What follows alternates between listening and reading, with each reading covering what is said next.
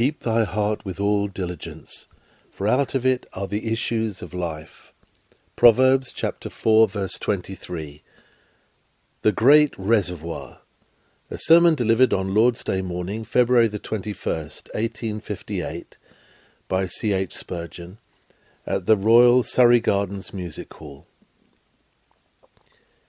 If I should vainly attempt to fashion my discourse after lofty models, I should this morning compare the human heart to the ancient city of Thebes, out of whose 100 gates multitudes of warriors were wont to march. As was the city, such were her armies. As was her inward strength, such were they who came forth of her. I might then urge the necessity of keeping the heart, because it is the metropolis of our manhood, the citadel and armoury of our humanity. Let the chief fortress surrender to the enemy, and the occupation of the rest must be an easy task. Let the principal stronghold be possessed by evil, the whole land must be overrun thereby. Instead, however, of doing this, I shall attempt what possibly I may be able to perform by a humble metaphor and a simple figure, which will be easily understood. I shall endeavour to set forth the wise man's doctrine that our life issues from the heart, and thus I shall labour to show the absolute necessity of keeping the heart with all diligence. You have seen the great reservoirs provided by our water companies, from which the water which is to supply hundreds of streets and thousands of houses is kept. Now the heart is just the reservoir of man, and our life is allowed to flow in its proper season. That life may flow through different pipes, the mouth, the hand, the eye, but still all the issues of hand, of eye, of lip, derive their source from the great fountain and central reservoir, the heart. And hence there is no difficulty in showing the great necessity that exists for keeping this reservoir, the heart, in a proper state and condition, since otherwise that which flows through the pipes must be tainted and corrupt. May the Holy Spirit now direct our meditations. Mere moralists very often forget the heart, and deal exclusively with the lesser powers. Some of them say, if a man's life be wrong, it is better to alter the principles upon which his conduct is modelled. We had better adopt another scheme of living. Society must be remodelled, so that man may have an opportunity for the display of virtues, and less temptation to indulge in vice. It is as if, when the reservoir was filled with poisonous or polluted fluid, some sage counsellor should propose that all the piping had better be taken up and fresh pipes laid down, so that the water might run through fresh channels. But who does not perceive that it would be all in vain if the fountainhead were polluted, however good the channels? So in vain the rules by which men hope to fashion their lives. In vain the regimen by which we seek to constrain ourselves to the semblance of goodness. Unless the heart be right, the very best scheme of life shall fall to the ground, and fail to effect its design. Others say, well, if the life be wrong, it would be better to set the understanding right. You must inform man's judgment, educate him, teach him better, and when his head is well informed, then his life will be improved. Now understanding is, if I may use such a figure, the stopcock which controls the emotions, lets them flow on or stops them. And it is as if some very wise man, when a reservoir had been poisoned, proposed that there should be a new person employed to turn the water off or on, in hope that the whole difficulty would thus be obviated. If we followed his advice, if we found the wisest man in the world to have the control of the fountain, Mr. Understanding would still be incapable of supplying us with healthy streams, until we had first of all purged the cistern whence they flowed. The Arminian divine, too, sometimes suggests another way of improving man's life. He deals with the will. He says the will must first of all be conquered, and if the will be right, then everything will be in order. Now will is like the great engine which forces the water out of the fountainhead along the pipes, so that it is made to flow into our dwellings. The learned counsellor proposes that there should be a new steam engine employed to force the water along the pipes. If, says he, we had the proper machinery for forcing the fluid, then all would be well. No, sir. If the stream be poisonous, you may have axles to turn on diamonds, and you may have a machine that is made of gold, and a force as potent as omnipotence. But even then you have not accomplished your purpose until you have cleansed the polluted fountain and purged the issues of life which flow therefrom. The wise man in our text seems to say, beware of misapplying your energies. Be careful to begin in the right place. It is very necessary the understanding should be right. It is quite needful the will should have its proper predominance. It is very necessary that you should keep every part of man in a healthy condition. But, says he, if you want to promote true holiness, you must begin with the heart. For out of it are the issues of life. And when you have purged it, when you have made its waters pure and limpid, then shall the current flow and bless the inhabitants with clear water, but not till then. Here let us pause and ask the solemn and vital question, is my heart right in the sight of God? For unless the inner man has been renewed by the grace of God through the Holy Spirit, our heart is full of rottenness, filth, and abominations, and if so, here must all our cleansing begin, if it is real and satisfactory. Unrenewed men, I beseech you to ponder the words of an ancient Christian, which I here repeat in thine ear. It is no matter what is the sign, though an angel that hangs without, if the devil and sin dwell within. New trimmings upon an old garment will not make it new, only give it a new appearance.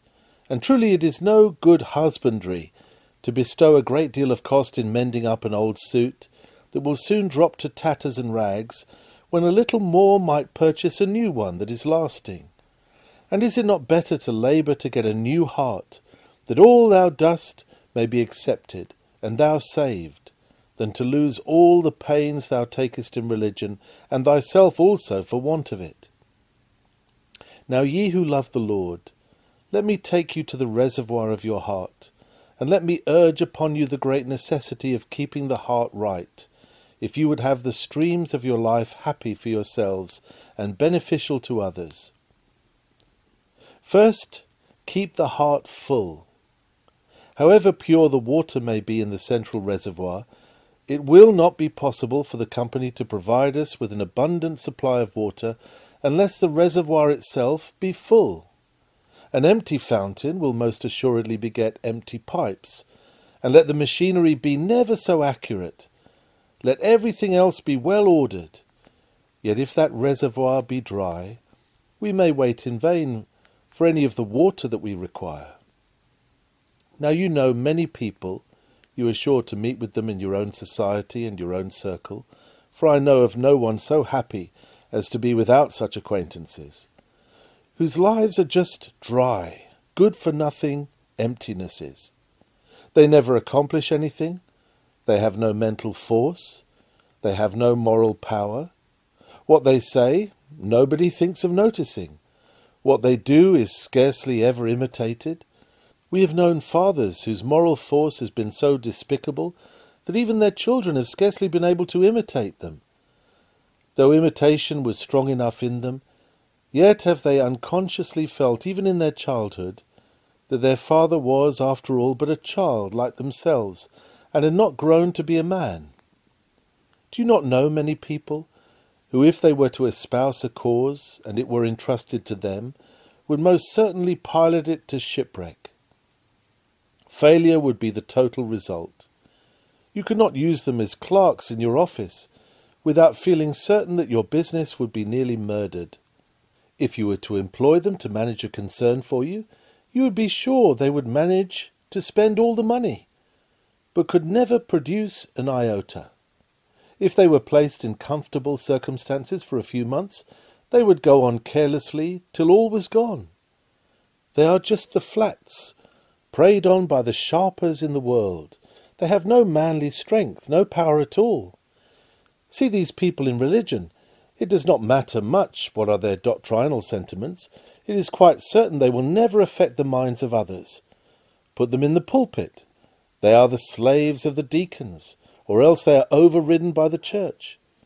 They never have an opinion of their own, cannot come out with a thing. They have not the heart to say such a thing is, and I know it is. These men just live on. But as far as any utility to the world is concerned, they might almost as well never have been created, except it were to be fed upon by other people. Now some say that this is the fault of men's heads. Such a one, say they, could not get on. He had a small head. It was clean impossible for him to prosper. His head was small. He could not do anything. He had not enough force. Now that may be true, but I know what was truer still. He had got a small heart, and that heart was empty. For mark you, a man's force in the world, other things being equal, is just in the ratio of the force and strength of his heart. A full-hearted man is always a powerful man. If he be erroneous, then he is powerful for error. If the thing is in his heart, he is sure to make it notorious, even though it may be a downright falsehood. Let a man be never so ignorant, still if his heart be full of love to a cause, he becomes a powerful man for that object, because he has got heart power, heart force. A man may be deficient in many of the advantages of education, in many of those niceties which are so much looked upon in society, but once give him a good, strong heart that beats hard, and there is no mistake about his power. Let him have a heart that is right full up to the brim with an object, and that man will do the thing, or else he will die gloriously defeated, and will glory in his defeat. Heart is power. It is the emptiness of men's hearts that makes them so feeble. Men do not feel what they are at. Now the man in business that goes heart and soul into his business is more likely to prosper than anybody else. That is the preacher we want, the man that has a full soul. Let him have a head. The more he knows, the better. But after all, give him a big heart.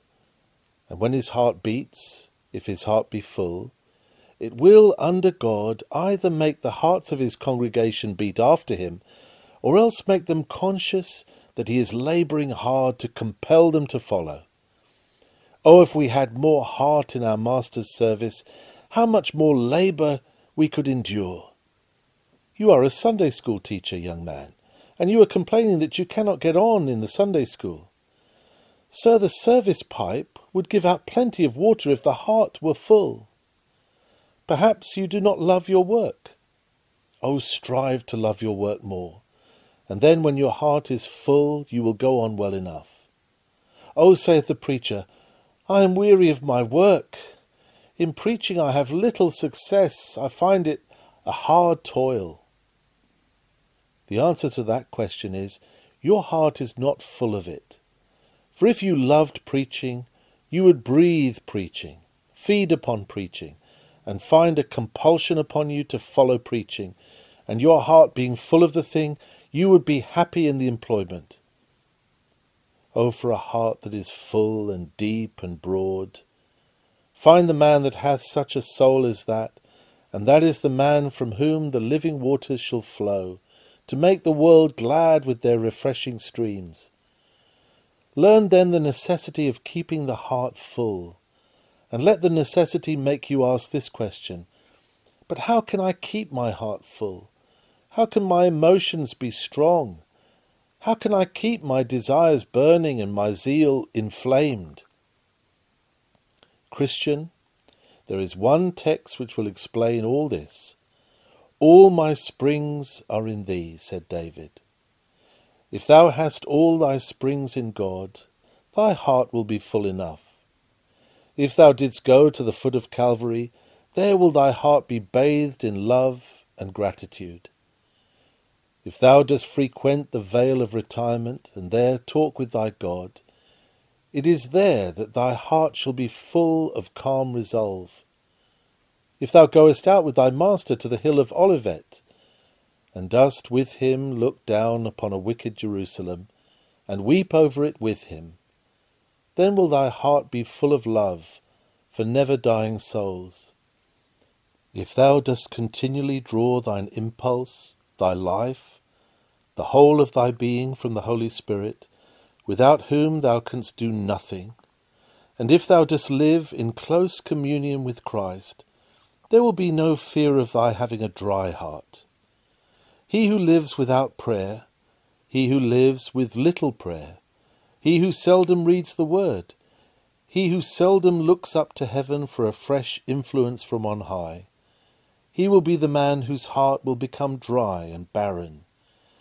But he who calls in secret on his God, who spends much time in holy retirement, who delights to meditate on the words of the Most High, whose soul is given up to Christ, who delights in his fullness, rejoices in his all-sufficiency, prays for his second coming, and delights in the thoughts of his glorious advent, such a man, I say, must have an overflowing heart, and as his heart is, such will his life be.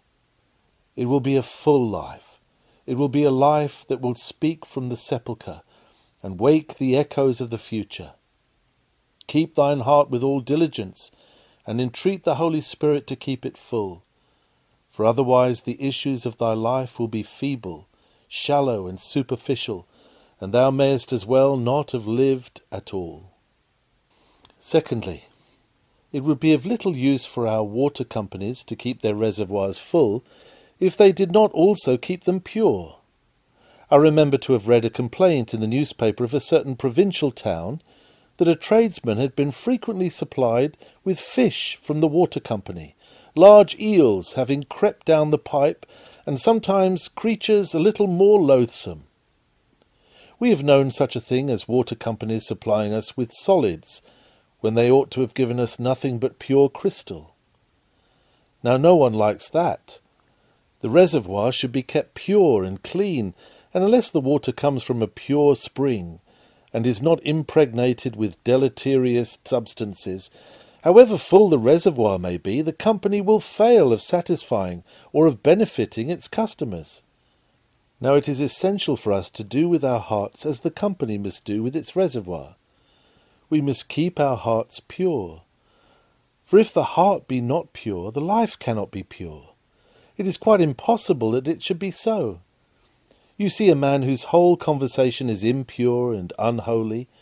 When he speaks, he lards his language with oaths. His mind is low and grovelling.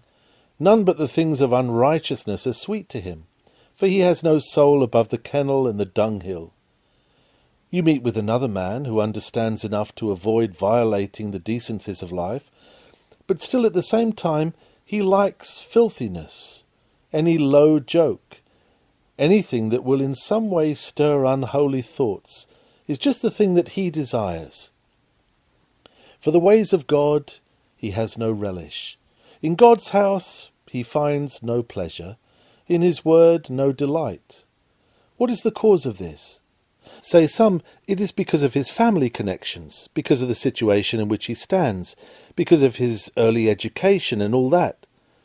No. The simple answer to that is the answer we gave to the other inquiry. The heart is not right. For if the heart were pure, the life would be pure too. The unclean stream betrays the fountain. A valuable book of German parables by an old Christian scriver contains the following homely metaphor. A drink was brought to Gotthold, which tasted of the vessel in which it had been contained, and this led him to observe, "We have here an emblem of our thoughts, words, and works. Our heart is defiled by sin, and hence a taint of sinfulness cleaves unfortunately to everything we take in hand. And although from the force of habit this may be imperceptible to us, it does not escape the eye of the omniscient, holy, and righteous God. Whence come our carnality, covetousness, pride, sloth, and unbelief? Are they not all to be traced to the corruption of our hearts? When the hands of a clock move in an irregular manner, and when the bell strikes the wrong hour, be assured there is something wrong within. Oh, how needful that the mainspring of our motives be in proper order, and the wheels in a right condition. Ah, Christian, keep thy heart pure. Thou sayest, how can I do this? Well, there was of old a stream of Mara, to which the thirsty pilgrims in the desert came to drink. And when they came to taste of it, it was so brackish that though their tongues were like torches, and the roofs of their mouths were parched with heat, yet they could not drink of that bitter water. Do you remember the remedy which Moses prescribed? It is the remedy which we prescribe to you this morning. He took a certain tree, and he cast it into the waters, and they became sweet and clear. Your heart is by nature like Mara's water, bitter and impure. There is a certain tree, you know its name, that tree on which the Saviour hung, the cross. Take that tree, put it into your heart, and though it were even more impure than it is, that sweet cross, applied by the Holy Spirit, would soon transform it into its own nature and make it pure. Christ Jesus in the heart is the sweet purification. He is made unto us sanctification. Elijah cast salt into the waters, but we must cast the blood of Jesus there. Once let us know and love Jesus. Once let his cross become the object of our adoration and the theme of our delight. The heart will begin its cleansing, and the life will become pure also. Oh, that we all did learn the sacred lesson of fixing the cross in the heart. Christian man, love thy Saviour more.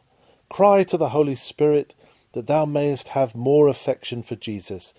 And then, however gainful may be thy sin, thou wilt say with the poet, now for the love I bear his name. What was my gain, I count my loss. My former pride I call my shame, and nail my glory to his cross. The cross in the heart is the purifier of the soul. It purges and it cleanses the chambers of the mind. Christian, keep thy heart pure, for out of it are the issues of life. In the third place, there is one thing to which our water companies need never pay much attention. That is to say, if their water be pure and the reservoir be full, they need not care to keep it peaceable and quiet, for let it be stirred to a storm, we should receive our water in just the same condition as usual. It is not so, however, with the heart. Unless the heart be kept peaceable, the life will not be happy. If calm doth not reign over that inner lake within the soul, which feeds the rivers of our life, the rivers themselves will always be in a storm. Our outward acts will always tell that they were born in tempests, by rolling in tempests themselves. Let us just understand this, first, with regard to ourselves.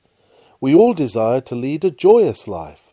The bright eye and the elastic foot are things which we, each of us, desire. To carry about a contented mind is that to which most men are continually aspiring. Let us all remember that the only way to keep our life peaceful and happy is to keep the heart at rest. For come poverty, come wealth, come honour, come shame, come plenty, or come scarcity, if the heart be quiet, there will be happiness anywhere. But whatever the sunshine and the brightness, if the heart be troubled, the whole life must be troubled too. There is a sweet story told in one of the German martyrologies, well worth both my telling and your remembering. A holy martyr who had been kept for a long time in prison, and had there exhibited to the wonderment of all who saw him the strongest constancy and patience, was at last upon the day of his execution brought out and tied to the stake, preparatory to the lighting of the fire. While in this position, he craved permission to speak once more to the judge, who, according to the Swiss custom, required to be also present at the execution. After repeatedly refusing, the judge at last came forward, when the peasant addressed him thus: "You have this day condemned me to death.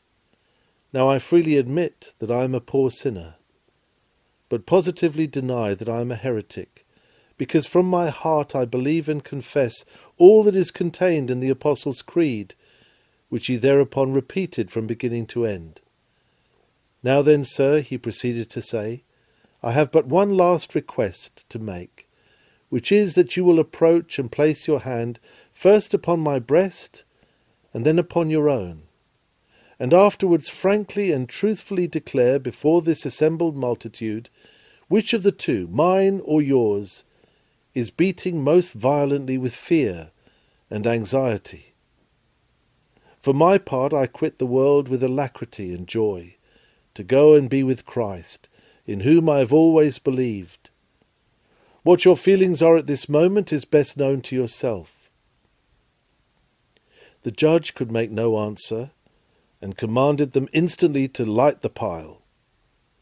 It was evident, however, from his looks, that he was more afraid than the martyr. Now keep your heart right. Do not let it smite you. The Holy Spirit says of David, "David's heart smote him." The smiting of the heart is more painful to a good man than the rough blows of the fist. It is a blow that can be felt. It is iron that enters into the soul. Keep your heart in good temper. Do not let that get fighting with you. Seek that the peace of God, which passeth all understanding, may keep your heart and mind through Christ Jesus. Bend your knee at night, and with a full confession of sin, express your faith in Christ. Then you may dread the grave as little as your bed. Rise in the morning, and give your heart to God, and put the sweet angels of perfect love and holy faith therein. And you may go into the world, and were it full of lions and of tigers, you would no more need to dread it than Daniel when he was cast into the lion's den. Keep the heart peaceable, and your life will be happy. Remember, in the second place, that it is just the same with regard to other men. I should hope we all wish to lead quiet lives, and as much as lieth in us, to live peaceably with all men. There is a particular breed of men.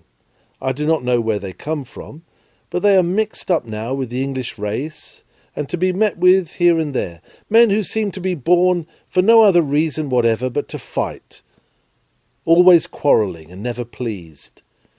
They say that all Englishmen are a little that way, that we are never happy unless we have something to grumble at, and that the worst thing that ever could be done with us would be to give us some entertainment at which we could not grumble, because we should be mortally offended, because we had not the opportunity of displaying our English propensities. I do not know whether that is true of us all, but it is true of some. You cannot sit with them in a room, but they introduce a topic upon which you are quite certain to disagree with them. You could not walk with them half a mile along the public streets, but they would be sure to make an observation against everybody and everything they saw. They talk about ministers. One man's doctrine is too high, another's is too low. One man they think is a great deal too effeminate and precise. Another they say is vulgar. They would not hear him at all. They say of another man that they do not think he attends to visiting his people. Of another that he visits so much that he never prepares for the pulpit. No one can be right for them. Why is this? Whence arises this continual snarling? The heart must again supply the answer. They are morose and sullen in their inward parts, and hence their speech betrayeth them. They have not had their hearts brought to feel that God hath made of one blood all nations that dwell upon the face of the earth, or if they have felt that, they have never been brought to spell in their hearts, "By this shall all men know that ye are my disciples, if ye love one another." Whichever may have been put there of the other 10, the 11th commandment was never written there. A new commandment give I unto you, that ye love one another. That they forgot. O dear Christian people, seek to have your hearts full of love, and if you have had little hearts till now, that could not hold love enough for more than your own denomination, get your hearts enlarged, so that you may have enough to send out service pipes to all God's people throughout the habitable globe, so that whenever you meet a man who is a free-born heir of heaven, he has nothing to do but to turn the tap, and out of your loving heart will begin to flow issues of true, fervent, unconstrained, willing, living love. Keep thine heart peaceable, that thy life may be so, for out of the heart are the issues of life. How is this to be done? We reply again, we must ask the Holy Spirit to pacify the heart. No voice but that which on Galilee's lake said to the storm, "Be still," can ever calm the troubled waters of a stormy heart. No strength but omnipotence can still the tempest of human nature. Cry out mightily unto him. He still sleeps in the vessel with his church. Ask him to awake, lest your piety should perish in the waters of contention. Cry unto him that he may give your heart peace and happiness. Then shall your life be peaceful. Spend it where ye may, in trouble or in joy. A little further, when the waterworks company have gathered an abundance of water in the reservoir, there is one thing they must always attend to, and that is they must take care they do not attempt too much, or otherwise they will fail. Suppose they lay on a great main pipe in one place to serve one city, and another main pipe to serve another, and the supply which was intended to fill one channel is diverted into a score of streams. What would be the result? Why, nothing would be done well, but every one would have cause to complain. Now man's heart is after all so little that there is only one great direction in which its living water can ever flow. And my fourth piece of advice to you from the text is, keep your heart undivided. Suppose you see a lake and there are 20 or 30 streamlets running from it. Why, there will not be one strong river in the whole country. There will be a number of little brooks, which will be dried up in the summer, and will be temporary torrents in the winter. They will every one of them be useless for any great purposes, because there is not water enough in the lake to feed more than one great stream. Now a man's heart has only enough life in it to pursue one object fully. You must not give half your love to Christ and the other half to the world. No man can serve God and mammon, because there is not enough life in the heart to serve the two. Alas, many people try this, and they fail both ways. I have known a man who has tried to let some of his heart run into the world, and another part be allowed to drip into the church, and the effect has been this. When he came into the church, he was suspected of hypocrisy.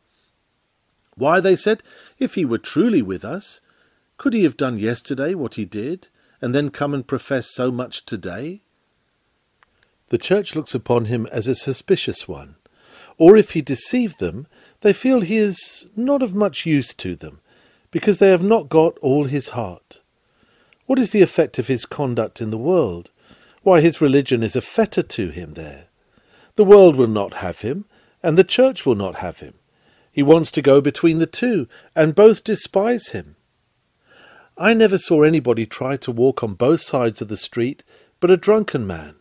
He tried it, and it was very awkward work indeed. But I have seen many people, in a moral point of view, try to walk on both sides of the street, and I thought there was some kind of intoxication in them, or else they would have given it up as a very foolish thing. Now, if I thought this world and the pleasures thereof worth my seeking, I would just seek them and go after them, and I would not pretend to be religious. But if Christ be Christ, and if God be God, let us give our whole hearts to him, and not go shares with the world. Many a church member manages to walk on both sides of the street in the following manner. His sun is very low indeed. It has not much light, not much heat, and is come almost to its setting. Now sinking suns cast long shadows, and this man stands on the world side of the street, and casts a long shadow right across the road to the opposite side of the wall, just across the pavement. Aye, it is all we get with many of you. You come and you take the sacramental bread and wine, you are baptized, you join the church, and what we get is just your shadow. There is your substance on the other side of the street, after all. What is the good of the empty chrysalis of a man? And yet many of our church members are little better. They just do as the snake does, that leaves its skin behind. They give us their skin, the chrysalis case in which life once was, and then they go themselves hither and thither after their own wanton wills. They give us the outward, and then give the world the inward. Oh, how foolish this, Christian! Thy Master gave himself wholly for thee. Give thyself unreservedly to him. Keep not back part of the price. Make a full surrender of every motion of thy heart. Labour to have but one object and one aim, and for this purpose give God the keeping of thine heart. Cry out for more of the divine influences of the Holy Spirit, that so when thy soul is preserved and protected by him, it may be directed into one channel and one only, that thy life may run deep and pure and clear and peaceful. Its only banks being God's will, its only channel the love of Christ and a desire to please him. Thus wrote Spencer in days long gone by. Indeed, by nature, man's heart is a very divided, broken thing, scattered and parcelled out, a piece to this creature and a piece to that lust. One moment this vanity hires him, as Leah did Jacob of Rachel. Anon, when he hath done some drudgery for that, he lets himself out to another. Thus divided is man and his affections. Now the elect, whom God hath decreed to be vessels of honour, consecrated for his holy use and service, he throws into the fire of his word, that being there softened and melted, he may by his transforming spirit cast them anew, as it were, into a holy oneness, so that he who before was divided from God and lost among the creatures and his lusts, that shared him among them, now his heart is gathered unto God from them all. It looks with a single eye on God, and acts for him in all that he doeth. If therefore thou wouldest know whether thy heart be sincere, inquire whether it be thus made anew. Now my last point is rather a strange one, perhaps. Once upon a time, when one of our kings came back from a captivity, old historians tell us that there were fountains in Cheapside that did run with wine. So bounteous was the king, and so glad the people, that instead of water they made wine flow free to everybody. There is a way of making our lives so rich, so full, so blessed to our fellow men, that the metaphor may be applicable to us, and men may say that our life flows with wine, when other men's lives flow with water. Ye have known some such men. There was a Howard. John Howard's life was not like our poor common lives. He was so benevolent, his sympathy with the race so self-denying, that the streams of his life were like generous wine. You have known another, an eminent saint, one who lived very near to Jesus. When you talked yourself, you felt your conversation was poor watery stuff, but when he talked to you, there was an unction and a savour about his words, a solidity and a strength about his utterances, which you could appreciate, though you could not attain unto it. You have sometimes said, I wish my words were as full, as sweet, as mellow, and as unctuous as the words of such an one. Oh, I wish my actions were just as rich, had as deep a colour, and as pure a taste as the acts of so-and-so. All I can do seems but little and empty when compared with his high attainments. Oh, that I could do more! Oh, that I could send streams of pure gold into every house instead of my poor dross. Well, Christian, this could teach thee to keep thine heart full of rich things. Never, never neglect the word of God. That will make thy heart rich with precept, rich with understanding. And then thy conversation, when it flows from thy mouth, will be like thine heart, rich, unctuous, and savoury. Make thy heart full of rich, generous love, and then the stream that flows from thy hand will be just as rich and generous as thine heart.